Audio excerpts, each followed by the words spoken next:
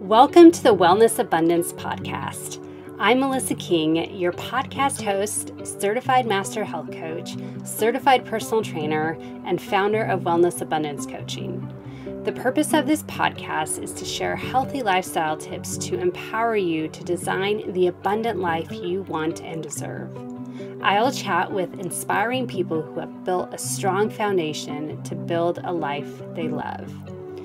I believe we all have the power within ourselves to create wellness abundance in all areas of our life.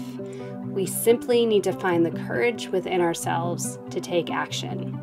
Our vision for this podcast is to help you create wellness abundance in your life with clarity, empowerment, and flexibility. Grab your favorite beverage and enjoy the episode. My friend Landon Gilfillan is back on the podcast sharing her passion for gardening.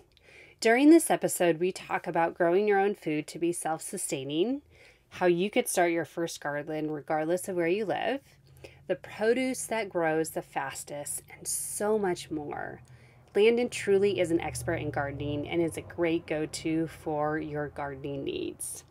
I was super inspired to start my own vegetable garden after our conversation, and I'm so excited to utilize Landon as a really great resource when I start my garden and as I continue to grow my garden.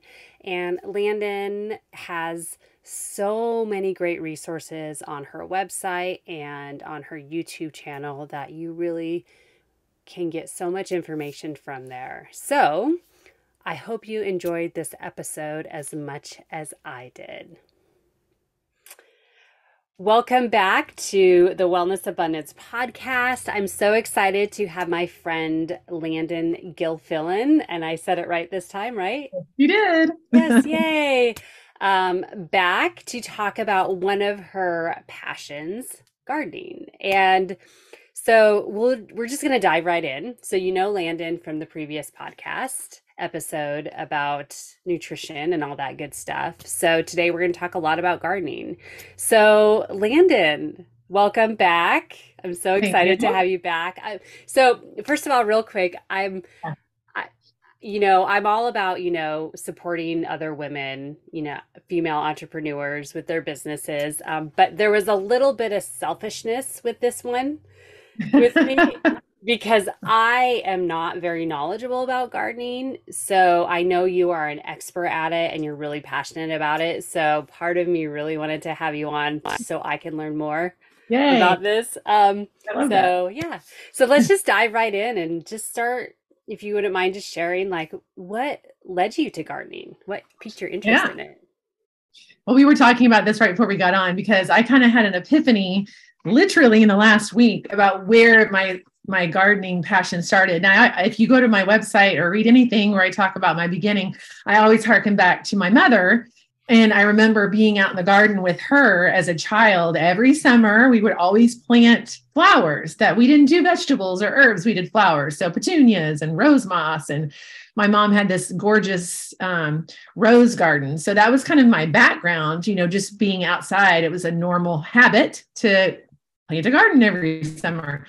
But then I don't want to skip over the patio garden, but I'm just jumping from that to when I started actually starting a vegetable garden I was 30. I was 30 or 31 because I had just gotten married and I was pregnant with my first daughter. And I sit there and I've wondered so many times, how did I get from this to vegetable gardening? Where did that start? Because that wasn't a part of my background. It wasn't something that I was talking about that I remember talking about with friends. I didn't have anyone saying, hey, Landon, you should grow a vegetable garden.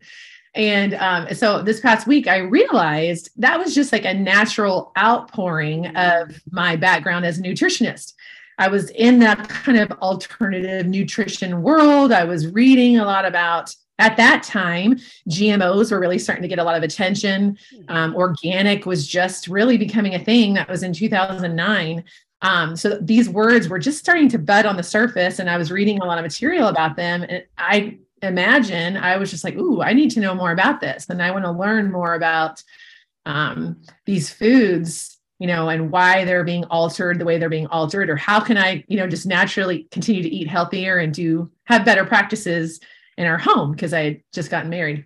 I'd also just gotten back from Italy, where I lived for almost 4 years in an Italian parco with some Italian landlords that grew all of their own food, so I also think that was a huge part and a huge influence, in my decision to start. So that's where it all got started was, with my mother being in the garden as a kid, and then just the natural progression of, nutrition and wanting to learn more about food and then growing my own. Yeah.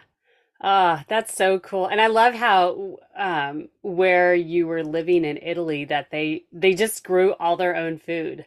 So I've always been fascinated with the idea of growing your own food and being having that self-sustainability, being able not having to run to the grocery store every week. Being able just to walk outside, go to your garden and pick some really super fresh produce. Yeah. I've been doing this so long that that's just second nature for me now. But when I think back, where I started, I actually didn't start small because it's not my nature, but I think about how I start and then even just the progression of making mistakes and how I learned along the way. And I think a lot of people, this is twofold. Gardening is really big right now because a lot of people are talking about being, self-sufficiency, self-sustaining, the possible food shortages, and all these different things. So I do think it's the vernacular of our culture right now. But I also think there's a lot of people that think, oh, growing a garden, growing your own food, that's for all those homesteaders, and truthfully, it's not. Truthfully, you can grow an amazing amount of plants on a patio. And I definitely want to talk about that. It doesn't have to be for the homesteaders. It can be for anyone, no matter what your capacity, no matter where you live. I did a whole, what would I call it? I did a whole series about a month and a half ago on indoor gardening and how you can grow a lot of stuff that you cook with, indoors. So I really, first, let me say, it's for everyone. If you have any interest at all, do it, because that's where you're going to learn. And I feel like once you get started, it's really hard to stop. It's just so much fun and being in nature and working with nature. And yeah. It's like a roller coaster. Woo. Yeah, exactly. Yeah. So and I'm really happy that you mentioned that you can grow your own. You don't have to be a homesteader because that is, I feel like a common misconception. I mean, my parents grow vegetables in their backyard. My dad loves it. He always gets so excited when it's time to plant new vegetables or even just new flowers. My mom too. My dad's more focuses on the vegetables and my mom's more focuses more on the flowers, but they don't have a big backyard. My dad just has this raised garden. Same thing with my in-laws locally. They have raised garden beds in their backyard and they grow what they can. So if you could share with us, where would be, if someone is in an apartment, let's say, where would be the best place for them to start? I have two thoughts. First of all, I'd say you can definitely start with the indoor gardening idea with microgreens. Microgreens and sprouts are two really easy things to grow that you can grow in your house. And sprouts, you don't even have to have grow lights, you don't have to have the whole shebang to do something like that. And then they're ready to eat in 5 to 7 days. So you can be eating fresh stuff that you grew that's super healthy, sprouts and microgreens are, what we would call superfoods in the plant world. And they're just so easy and quick to grow. So that's a really great place to start. But if you want to be, starting something outside, there's a lot of options right now for what's called vertical gardening. And I just did a little clip on my YouTube channel this 2 days ago showing what I grow my vertical plants in. I have a in-ground garden, but also on my back porch, I have something called a green stock. And there's all variations of this, but it's a vertical garden. It's got 7 layers and I'm growing most of my lettuce greens and herbs in that. And that's taking up literally a square foot and a half of space, So if you have very minimal space, growing vertically like that, you can get a lot of stuff planted vertically. And then I have an aunt who's always saying, well, I don't have any sun. I don't have any sun anywhere. I was just going to ask about that. That's so funny that you just brought that up. Okay, continue. A lot of times people with the patio garden or in the apartment, that's the other thing they struggle with. They don't have a lot of light. So you may not be able to grow very well, like a tomato plant that needs, 12 hours of sunlight, although there's a caveat there. But a lot of your lettuces and your herbs like cilantro and parsley and the things that people use on a regular basis, those only need 3 to 6 hours of sunlight. So if you just get some sunlight, then you would be surprised what you can grow. They might grow, slower, or they might not grow as big as they had full sunlight on them. But a lot of them thrive with that 3 to 6 hour window of sunlight. So, yeah, that's cool. I'm glad you brought that up about the sunlight.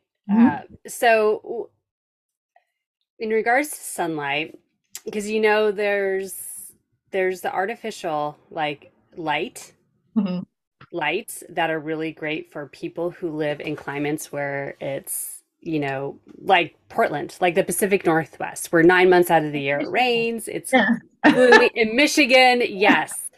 So have you looked into, maybe the answer to this, or you don't know the answer to this, but what kind of effect do those lights have on plants? Can you use those lights like during the winter, or if you have to have an indoor garden, do the plants like thrive off of that type of artificial sunlight? You mean like lights that people might have in their house just for them, like to bring light into their indoors and help with mood and things like that? Is that what you're kind of talking about? Yes. Yes. The ones that help with mood. Yeah. That kind of mimic vitamin D, the vitamin D we get from the sun. I haven't done studies on it, but what I know as a gardener and what I know from nutrition is yes, because if it's mimicking the outdoors, that's what you're doing with grow lights with a plant. You're mimicking the sun to a certain degree. You're never going to get the intensity of the sun, but you get those full spectrum lights, and that's what plants need to grow. So my guess would be yes. Now, this is where you get into the weeds of it, but whenever you're growing plants from seeds, you want to have those grow lights very close to get as much intensity as possible, and the lights grow with the plants. But if you have any sort of artificial light like that, in the vicinity of a plant, then it's going to receive that light, and it's going to do with it what it can. Does that answer your question? Yeah. Yeah, definitely. Yeah. That'd be a fun experiment to do. It would. To see what, because, we live in our camper van, and it's kind of difficult for us to keep plants alive in here. So that might be a fun experiment for us to do. Yeah. Well, and so on the lines of experimentation, I was just writing about this morning, but there are those personalities, and sometimes I can be one of them, where it's like you have to have all the details worked out before you'll try something. But I say in gardening and in life, I feel like gardening mimics life in so many ways. Like you just have to try it. Just get out there and try it. A lot of times what works for one person is not going to work for the other person. So just try it. What do you have to lose? A $3 plant or a $2 packet of seeds. Now, if you go and invest your life savings in a huge garden, and maybe you don't want to start there unless you know what you're doing. But all things considered, just give it a go, and then you'll know, right? I've been gardening for years, and like vegetable gardening for 14 years. And every year I still learn something new, you got to start somewhere to be able to grow in that experience, and that's the fun of it. Yeah. I love that. That's one thing I love about, just being in the health and wellness space in general, is there's always something new to learn. Yep. So, yeah. So you can grow, like you mentioned, you're growing like greens, right? So like lettuce, you mentioned that lettuce in your vertical garden, right? Did you? Yeah. Yeah. So, okay. So on that, like if you're talking about like a really good place to start, think about growing a salad. Grow a salad garden. That is the easiest place to start. Your greens, so your lettuces, even like if you like radishes, your herbs, that is the easiest way to start, because those plants can grow between 20 and 40 days. So you put them in the ground, or you put them in your vertical planter, or however you decide to grow them. In 30 days, you could be eating lettuce from your plants. In 30 days, you could stop going to the grocery store, depending on how many, and you don't need that many. You'd be surprised how few plants you need to feed, even a family of my size. I think I wrote a blog post said, you stop going to the grocery store, and grow your own greens, because they're super easy to grow. They grow really quick, and they're not fussy plants. Like I said, they don't need that much sunlight. So, grow a salad. Yeah, I love that. And even if you're not like a big salad eater, like you don't like I've kind of gotten away from my daily big salads, just because I just wanted to add some variety. But there's so much you could do with lettuce. Like you could throw it on top of a burger, sandwiches if you like to eat sandwiches, and like the microgreens. Yeah. So what do you do? I'm curious what you do with microgreens, because there could be some listeners who are like, first of all, what are microgreens? Because those aren't very, I feel like they're not very common. There's a lot of people that don't really consume microgreens on a regular basis. So what can you do with microgreens? A lot. I wish I had my list right in front of me. I should have had my website pulled up over here where I could reference it real quick. But so I think when people think of microgreens, initially they think of like a garnish, or, like a 5-star restaurant throwing it on top of their little palette of food. But microgreens can actually be super versatile. And there's so many different seeds that you can grow. You can grow lettuce, lettuce seeds, broccoli seeds, radish seeds, cabbage seeds, you name it. There's a whole list of things that you could grow. Go to the dollar store, buy yourself a little packet of broccoli and radish seeds, and then you grow them for a week to 2 weeks. And then you have all these sunflower seeds are another great one. You can actually make an entire salad if you wanted to out of microgreens, depending on how many you grow. I was actually just watching a gal yesterday that grew like a pound of sunflower microgreens in one tray, and she just makes salads out of them. Now, to define the terms, microgreens are exactly what they are. They're small microgreens. So instead of growing the whole plant, you're literally eating the initial shoot that comes out of the seed, and either the first 2 leaves that pop out, or for a little further, what are called the true leaves. So when a plant is germinating, it's going to send out a shoot, which is like your stem, and a root, which I think everyone knows what a root is. And then from that, you get your first set of leaves, which are from the seed, and then another set of leaves, which are called the true leaves. And at that point, you can eat your microgreens. And that can take, again, anywhere from a week to 2 weeks. So all the nutrition that plant needed to get going is in that one little plant. It's like you're eating a whole plant's worth of nutrition, but in this one little, and that's where that superfood component comes in. But you can put them in salads. You can put them on sandwiches. You can throw them on top of like stir fries at the last minute, just throw them on top, and they get that extra crunch. I wish I had my list in front of me. You can throw them in like a mixture of, like if I do a coleslaw, or I'm chopping up cabbage and all the different greens, I'll throw them in there. I mean, pretty much you can throw them in anything. Throw them in a burrito, throw them in a wrap, put them on your eggs in the morning. If you do like eggs and kale or eggs and spinach, throw some microgreens in there. Pretty much anywhere that you would use like kale or, chopped up cabbage or lettuce, you can use a microgreen. But if you only have the capacity to grow your own food on your kitchen counter, well, then grow some microgreens and save yourself a trip to the grocery store. Oh, that's so cool. Yeah, I love that. Microgreens are so versatile. So They really are. Yeah, definitely. And you get the nutrients, the micronutrients from them.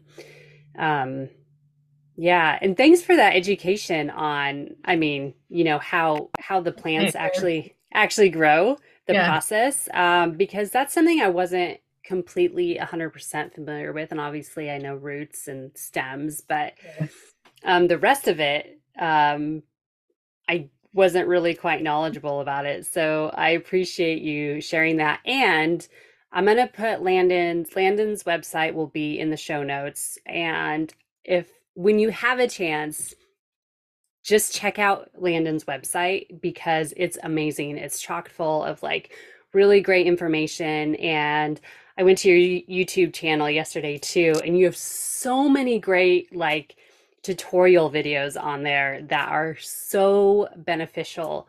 And they're not that long in length either, so you don't have to spend hours and hours. I mean, you can do a deep dive. And you could like get lost in Landon's YouTube channel, I think. But there's a lot of really great information on her YouTube channel. So go definitely check it out. But back to our conversation. Cool. So what would be the first step for someone who has like a yard? So the ability to have like a raised bed or an in-ground bed. Just what would you suggest? I did a series of workshops. I'm still finishing up that series of workshops that started back in January. And the whole idea behind this, what I called the winter workshop season, was helping you prepare for the upcoming spring season. So we're going to be looking at, all the different questions that you need to ask yourself to know exactly what you want to grow, how much you want to grow, how you want to grow it, et cetera, et cetera. So I'm thinking back to my initial course where I said, let's go through the 5 W's, right? Why are you growing a garden? Know your why, which this, we talk about all this time in nutrition, right? Know your why, because you want to give it a shot, because you want to be out in nature, because you want to grow your own food. How much of your own food do you want to try to grow? When you want to grow a salad, do you want to try to go 25% of your food? Have a good idea of why you're doing it first. Who are you growing for? Are you growing for just you, for you and your husband, for you and your family? Are you wanting to grow food that you can hand out to your neighbors? Maybe you're going in the direction that we're going this year and growing food for our extra food for the farmer's market, right? So having those parameters in line also can help you know like where you want to start. And so all of this is leading into the fact of, if you're starting small, right? You know that you're just trying to get a salad garden. You just want to grow a kitchen salad garden. Well, then you can kind of estimate the space that you need to work with. Maybe you're just going to start off with a 4x6 raised bed. You can fit a lot of food in a 4x6 raised bed, especially if you're doing, going the salad garden route. But you want to ask yourself these questions, because if you're like me, well, there's two different people here. You have the person like me that goes to a garden store and it's like, woo, look at all these things I want to grow. And you just get lost in the seed packets and you want to grow every variety of radish and every variety of, whatever. Or the other person who's starting out and you go to the store and you're like, I have no idea where to start, right? I have no idea. Then you walk out maybe with a couple seed packets. So if you can start with a pretty good idea of what you want to try, I want to try a couple lettuces. I want to try some spinach because I eat spinach all the time. I love kale. Let's grow a kale plant. I like radishes. Let's grow a couple of radishes. Those are super easy and super quick. So, you want to kind of get these parameters. And I have a guidebook on my website in the shop that actually walks you through each of these questions that you can ask. So you're not just shooting from the hip and trying to figure it out with no parameters. And then from there, you can decide if you're also wanting to look at your budget. How much money are you willing to put in up front? Some people are ready to, do the whole shebang and they want, 2-foot raised beds, 4 of them with, arched trellises and, all the things. But if you're working, from a tight budget, there's still a lot you can do. And I've only ever grown in the ground. I've never had raised beds. I have nothing against them. They're great, but they're also expensive to have to get the wood or get a quality material that will last and get your money's worth. You're going to put an investment up front. So if you're okay with that, goes for the raised bed option, you can fill your beds with really great soil. But if you're, really watching your budget, then you're going to want to consider how you're going to get the weeds out of wherever you're planting, right? You got to clear the weeds, you got to clear the area. So you're going to need to know about how to do that. And I will tell you right now, it doesn't have to be difficult, and you don't have to have a rototiller. So I don't want to overwhelm you with information, but these are kind of the questions where you want to start. It kind of depends on where you are with your budget. Kind of depends, like, what kind of person are you? Do you want to ease into it? Or are you ready to go full throttle? And these are some of the questions that I walk people through in my workshops and in my guidebook, so that they have a really good, vantage point of where to start. Yeah. Is that too much information, or is that That was great. I feel like it was just enough information. And those are really great questions to take into consideration, if for anyone who wants to start their own garden. Yeah. So this question popped into my head as you were talking. What about the climate you live in? What effect does that have? If you could share a little bit about that. Yes.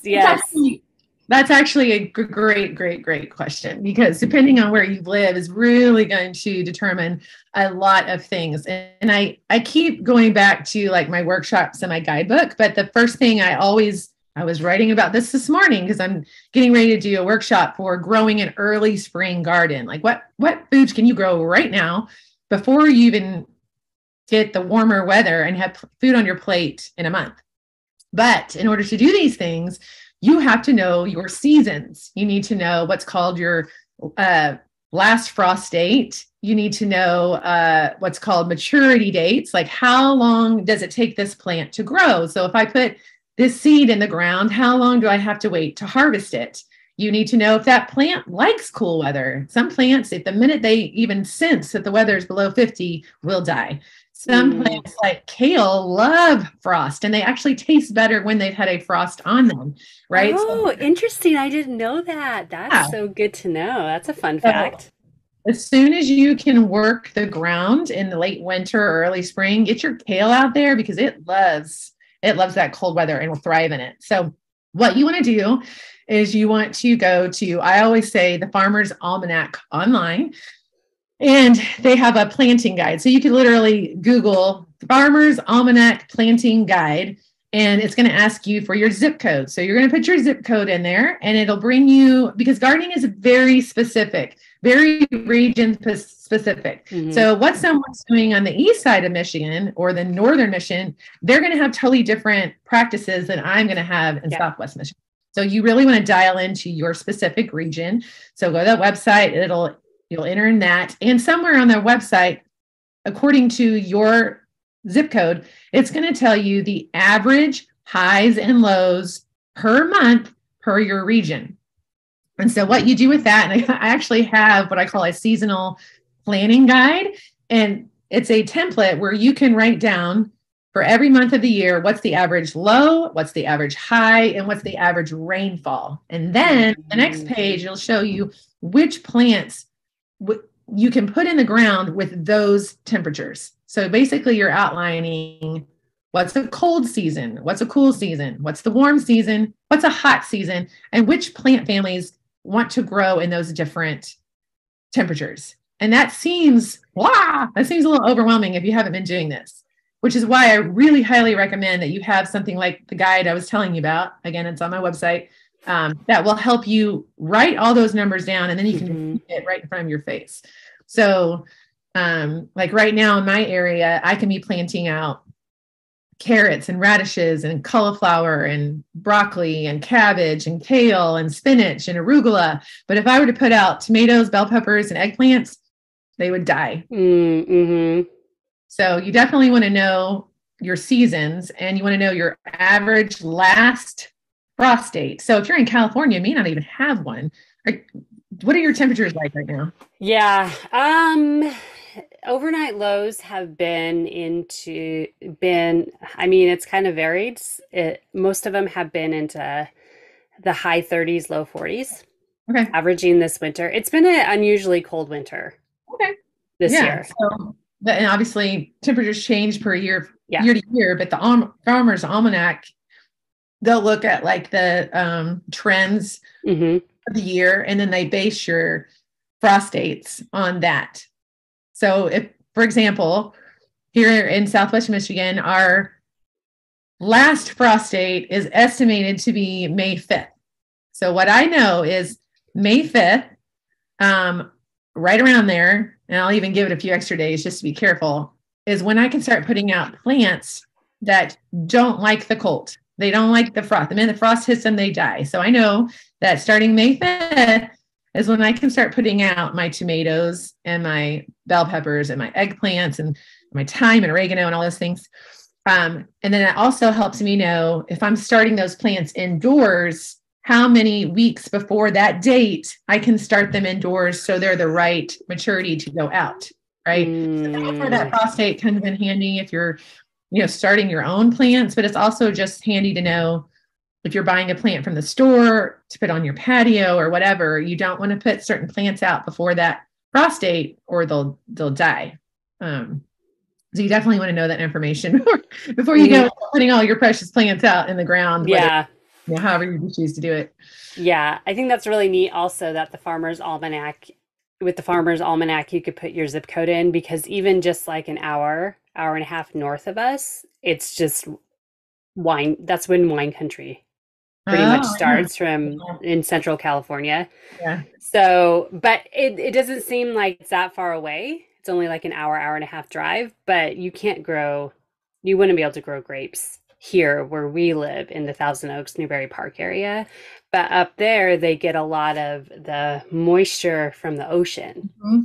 So it's a bit more humid there than it is, and damp than it is down here. It can be very dry here where we live, but yeah. And those are things that like that comes with time and experience.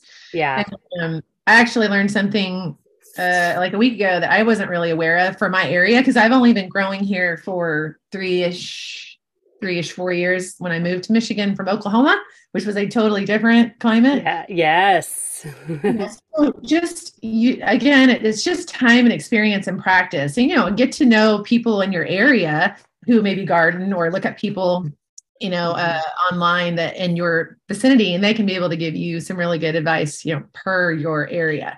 But if I'm going to tell you where to start, know your last frost date, read the seed packets of if you're doing seeds, or even if you're buying a plant, it'll tell you the temperature that plant likes or doesn't like. It'll say frost hardy, which means you can put it out when it's cold, and it'll say or frost tolerant.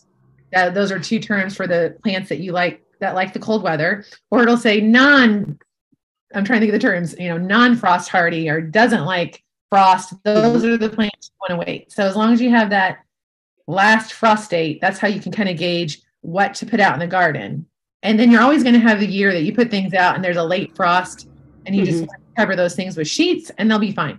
But I would say, ask yourself, what are the things that you love to eat? Do you eat a lot of salad? Do you love kale? Do you love spinach? Or you just love yourself a good tomato? Start with those plants. Find the things that you eat often that you really enjoy and start with those things. And then just make sure whether you just Google it, or if you're, buying a seed packet or a plant, it'll tell you on there, which temperatures they like. And then I'll give you a baseline for when to put those things in the ground or in a vertical planter, however you choose to do it. Yeah. So there's some research to be done. Yeah. So, which is great. I love that. And because it's important to know, what your climate you're in. And, if you don't know anything, just read the seed packet. I have noticed that there's some good, simple, just straightforward information on seed packets. Oh yeah. I'll tell you. It's really helpful. Yeah. I mean, it's basically just exactly what the plant needs. So, now I will tell you, this just literally popped into my brain while I was thinking about it. I have a book that I love to death. It's my all-time favorite gardening book that I recommend anyone get. And it's an old one, so you can get it for pretty cheap, but it's called Lasagna Gardening. Lasagna gardening. And the whole premise behind lasagna gardening is you're building from the ground up layers like lasagna of organic matter that basically you don't have to till the ground. So if you're going to do an in-ground garden, this is a way you can do it that you don't have to have a rototiller. You don't have to do a ton of digging. You're actually, and the book will walk you through it all, but everything you see me do in any of my videos, I'm always doing this method. It's all I've ever done. It's what I love. But that was the book that I got started with. And again, I have no idea how I came across this book, but I love it, love it, love it. And I'm assuming that in that book, it told me these very basic things about when to put plants in the ground. Because when I first started, I grew everything in pots. Everything. I had tomatoes, peppers, herbs. I don't even remember. I had tons of seeds that I bought. I started off my gardening journey growing from seed, which is crazy because most people don't do that.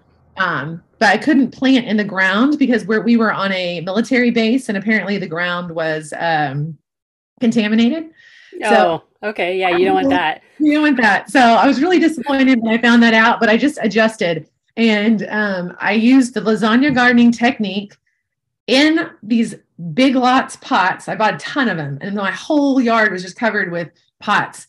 And I don't even remember if I knew what the frost date was at that point. I don't even remember, but everything did great. So I'm assuming that lasagna gardening book kind of gave me the general idea.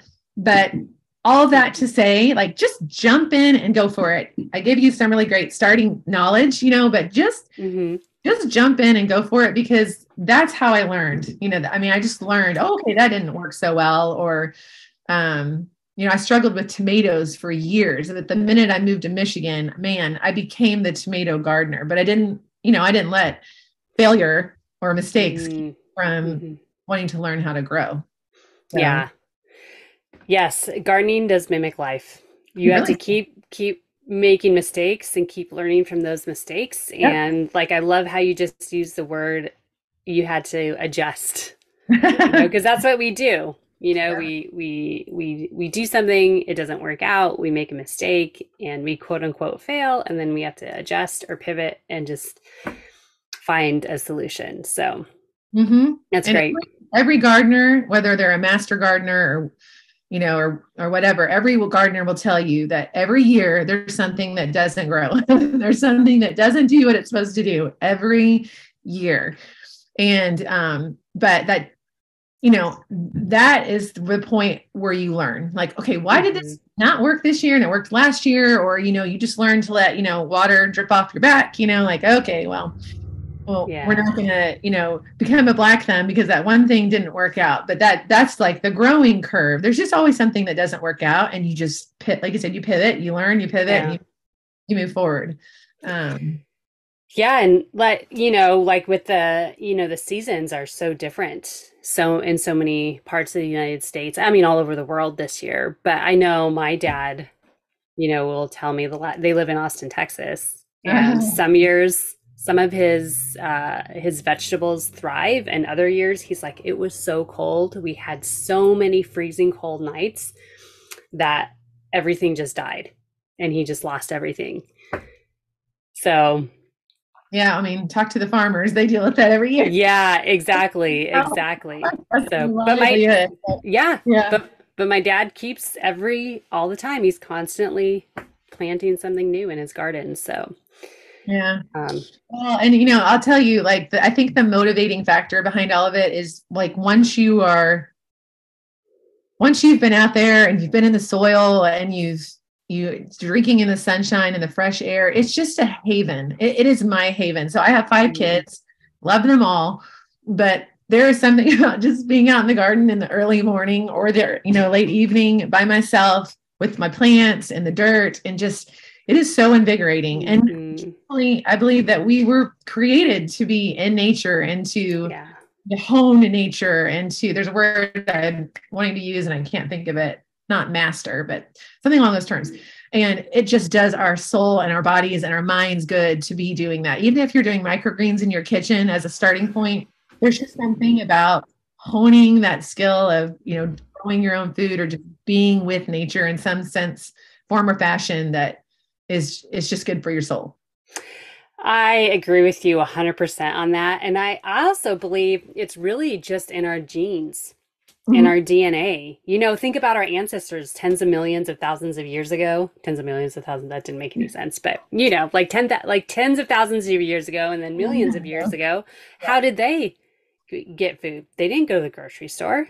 You know, they hunted for their meat, and then they dug up their food, their produce from the ground, and they got their hands dirty. And you also get that really good, healthy bacteria from the dirt, which is really good for our gut, which is great for our overall health. And we get those negative ions too from the dirt, which help boost our mood. And because you were just like raving about how invigorating gardening makes you feel. And there's actually science behind that. Yeah. To support that. Yeah. I wrote a blog post this week, you know, how gardening saved my life. And when I think back to like when I was really getting into it, there were some things going on in my world that very well could have just done me in. And I really believe that not that gardening was the only saving grace, but it was a huge saving grace. It was a place of solstice. It was a place of creativity. I mean, I'm a very creative person, and the garden for me is like my canvas to go out and be artistic and to put things where I want to put them and add flowers and pops of color and different varieties of plants. It's like that artistic output for me. Something that I've grown from this itty bitty little seed that is now producing food for our family. There's so many benefits to trying to grow, even if it's just a flower. I mean, I'm talking a lot about growing your own food, but growing flowers is amazing for your soul as well, especially if you're a person that loves beauty and art. Yeah. There are so many varieties of just gorgeous flowers out there. You will never be able to grow them all. But it's just, if you are someone that struggles with like mental health, you know, anxiety, depression, anything along those lines, grow a garden. You would not believe the difference that it will do just in your mental health.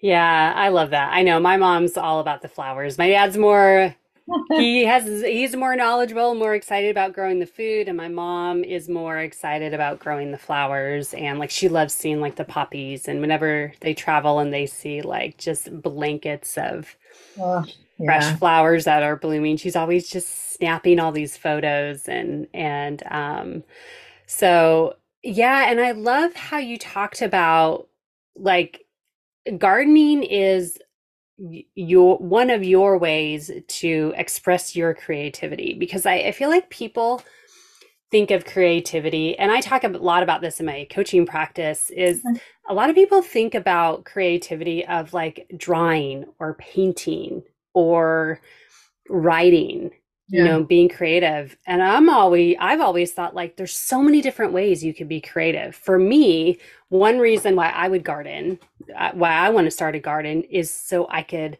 make delicious food and create new recipes, because that's where I feel like my artistic talent is. Programming, we're fitness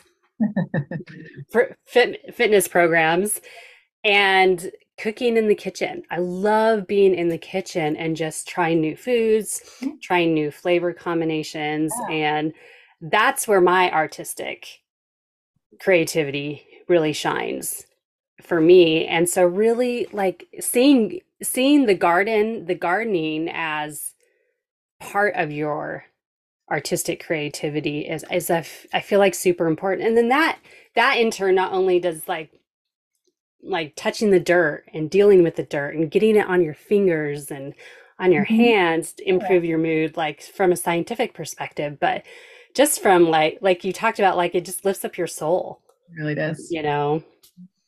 So, yeah. So I just had this vision of like, you know, your van and your, you know, cuisine garden that you could grow outside your van in pots. You know, there's so many different flavors of greens, whether you're growing like a mustard green mix or arugula or different lettuces, you know, and then all your different herbs and all those things are so easy to grow. You could create so many just amazing dishes, just sauces and salads and all different kinds of things just from those things growing in pots outside your van. So I do hope that you give it a try, because you might be really surprised. Yeah, definitely going to do that. So I'd like to kind of like shift gears a little bit and just talk about a real life experience that you Okay. just had Yeah. recently, if you don't Mhm. mind sharing, Mind sharing? about the lovely and exciting ice storm that you just went through. The weather this year is just like we have people as of this recording in Big Bear in Southern California. They're still stuck from the storm from 2 weeks ago. They're literally stuck in their houses, and it's just they're running out of food. And a grocery store in the area, the roof literally Mhm. collapsed because I of didn't snow. know about this. Oh, wow. Yes, Okay. it's nuts. It's Where that? great. It's crazy. I just read an article the other day about a woman who went into labor Oh, during wow. this storm, and she had to like she and thankfully her husband got her to the hospital in time because the umbilical cord was wrapped around the baby's neck. Mhm. So she was like, thank goodness that we were at a hospital, because if she would have, given birth to her child at home, she's like, I wouldn't have known what to do. And anyway, so the weather is just nuts this year. As of this recording, we're supposed to have another heavy rainfall tomorrow down in Southern California up to the Central Coast. So it's just the weather's just nuts this year. So if you wouldn't mind just kind of sharing a little bit about your exciting weather. Yeah. So, when I moved to Michigan, 2019, is where I really like expanded my garden and really brought in like hundreds of pounds of food. And that is where I kind of started learning how to preserve it. I don't even know if that was initially like my plan, but I brought in so much food. I'm like, I've got to do something with this. So I started learning how to can, how to, freeze different foods. And that has been a whole nother learning curve that has been a lot of fun. And so it's been, it's just been fun. I don't know how else to say it. Like to not only grow my own food, but then I have a whole pantry now of things that I've grown and I've canned. And so it has eliminated our need to go to the grocery store a lot. However, when you have the grocery store like readily available, you'd be surprised how much you forget about the things that you've actually Mm, preserved. sure. I can understand that. Yeah, so I don't even know. Like Mm, 3 weeks ago, 2 weeks ago, we had a really bad ice storm here that knocked out power for all across Michigan. And so we didn't have power. And out in the country, when you don't have power, you don't have water.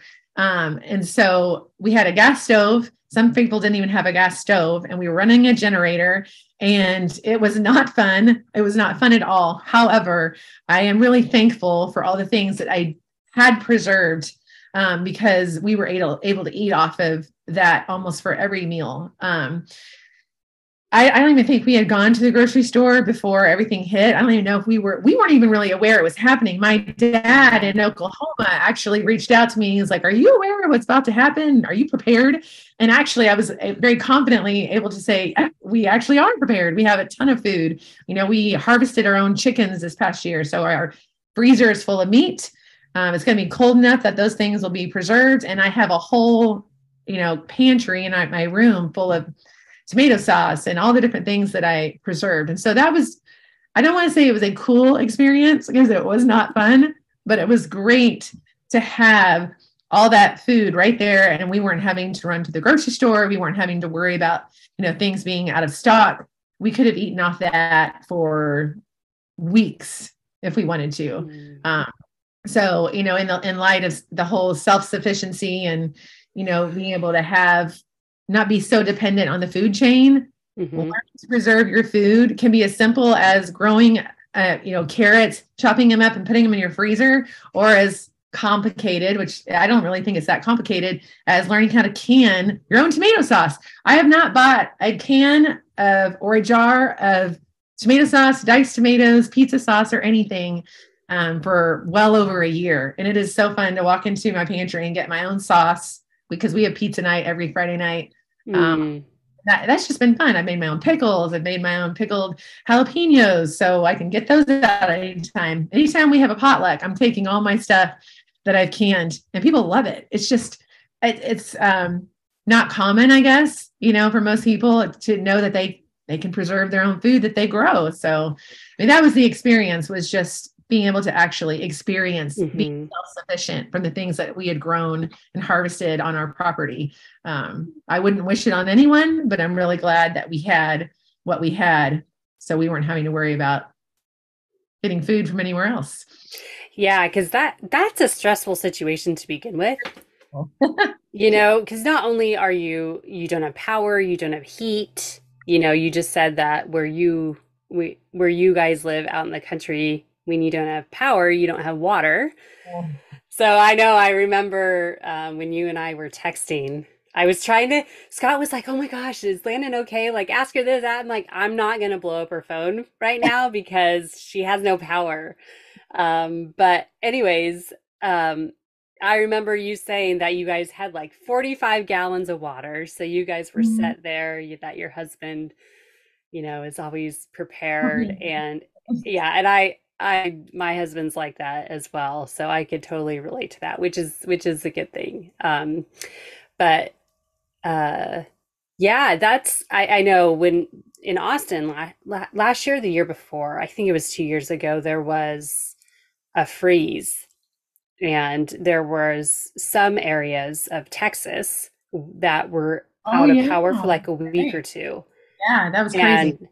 And I remember my sister saying that they were going outside and getting snow and filling up the bathtub for like 3 or 4 days just so they could flush the toilet. Yes. Because they had no running water because the system was broken.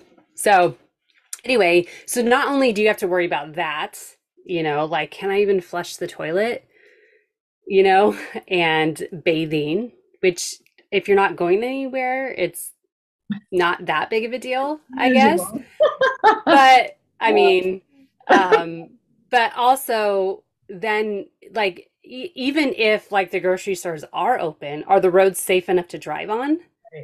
That's the other thing to worry about. Like, even if you can go to the grocery store and there is food there available, like, can you even get there? Yeah. We can't plan for, I mean, we can to an extent, right? Plan for weather, but there's a lot of times that you can't. And I just think it's really good to have some sort of, just skill or preparation to be able to handle that situation and not find yourself completely stressed out and, in horror of like, what the heck are we going to do? So even learning how to grow a simple plant from seed, you could grow sprouts in your kitchen with no light, and water in a week if you had to, just having a simple that, learning to put away water, save your milk gallon. This is what we do. We save our milk gallon jugs when we have them. We fill them with water. We keep them in our basement. And that way we can give water to our animals. We can put water in our toilets if we need to. We, wash our hands. They're just like simple. We're going on a whole nother rabbit hole, but all this kind of harkens back to growing your own food and having some sort of self-sustaining skill that you can lean on, because these things are going to happen no matter where in the country you are. Yep. Yeah, exactly. Yeah.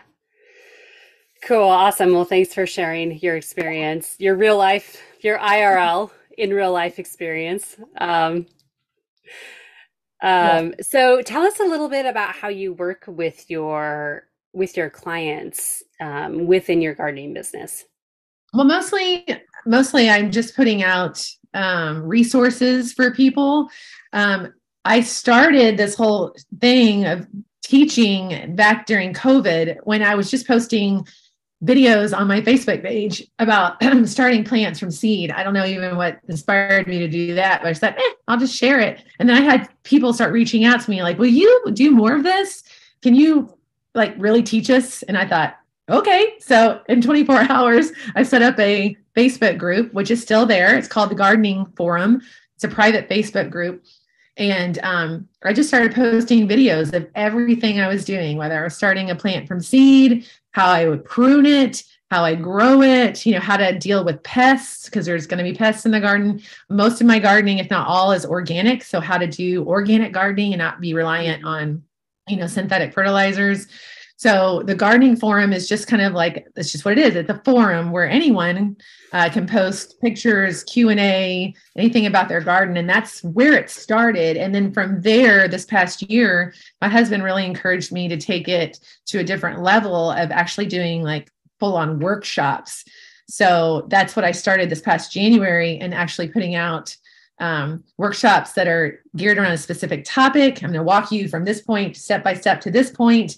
I have video and audio formats, however you want to listen to it or watch it. And then I've been creating guidebooks that people can buy separately or with the workshop that'll, walk you step by step, through a written form.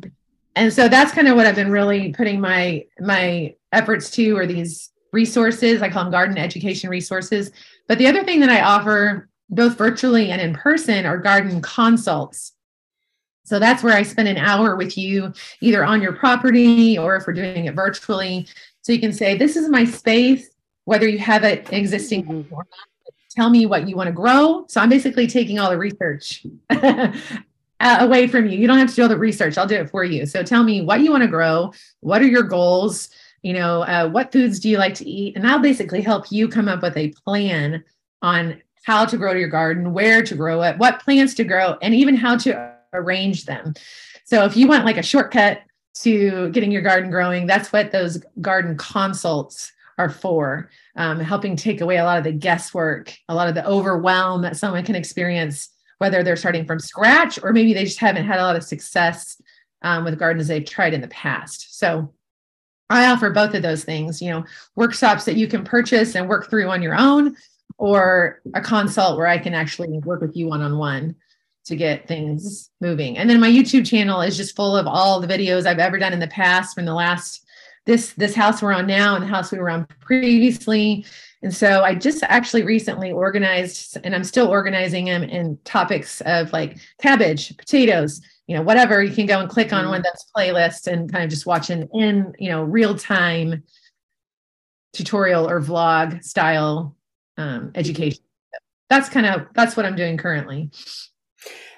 That's awesome. I love the structure. I love that structure of all the free content on your YouTube channel, and then offering the workshops, which are more self-paced. It sounds like. And then if you just need that extra layer, that extra little bit of expertise, people can reach out to you and have a one-on-one with you. There's nothing more powerful than really connecting with an expert live, whether it be in person or virtually. I've always been a big believer of that. So having that mentorship in a way.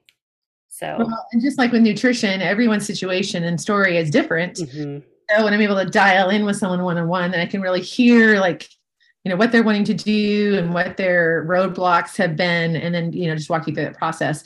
And I actually also love designing gardens. I've offered garden design in the past. That takes a lot, that's a lot of time.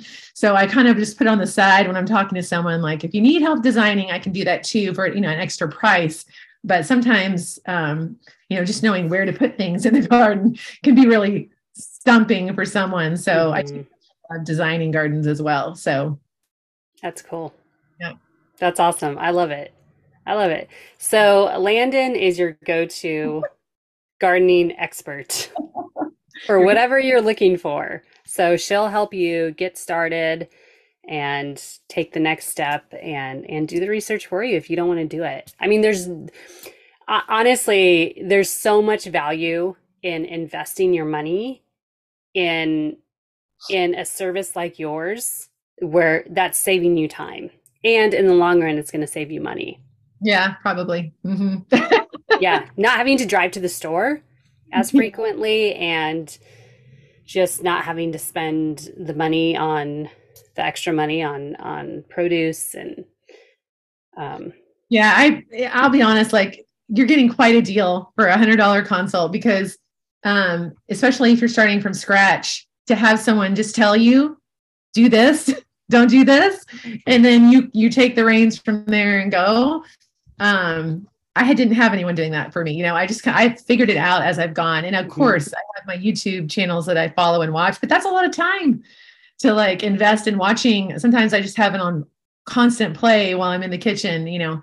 And there's nothing wrong with that. But if you want to cut to the chase, like just tell me what I need to do. I mean, that's where the value in the one-on-one comes in handy. So yeah, there's plenty out there. If you want to get started, just get started. That's my biggest encouragement. Like, don't let the black thumb keep you back. Don't let the overwhelm. Just get going. Go buy some microgreens. Go grow a little, you know, herb plant, and just get your hands dirty. And that's the best way to get going. Yeah, I agree. Just go do it. Go do it. Just go start somewhere.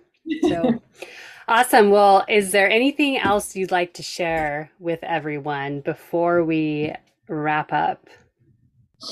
I think we pretty much covered it. I would say if you really want to start, like just there's so many resources out there, but if you just need like go here, you can go to my website. That's a great place to start. And from there, it'll lead you to my YouTube channel or to the gardening forum if you want to hop on there.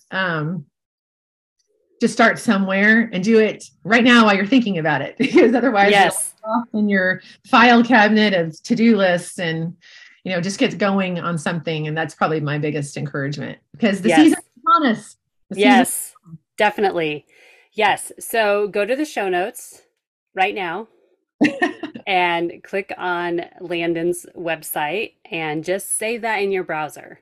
Just get that first step done. That way it's up, it's ready to go when you're ready to look at it. So awesome. Cool. Well, thank you so much, Landon. This was such a fun conversation. It's a new challenge for me too, to add into my life is to pictures of, you know, what you decide to do this year. Yes, I'll definitely keep you posted and updated on what I'm doing with my little mini garden. So awesome. You do a lot with a little. So yeah, cool. Awesome. Well, thanks for joining me today, Landon. I appreciate.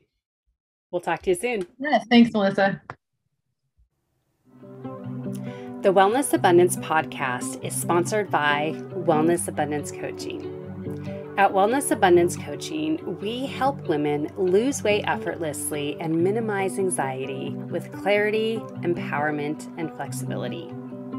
We offer one-on-one and group health coaching, corporate wellness programs, and on-demand fitness videos.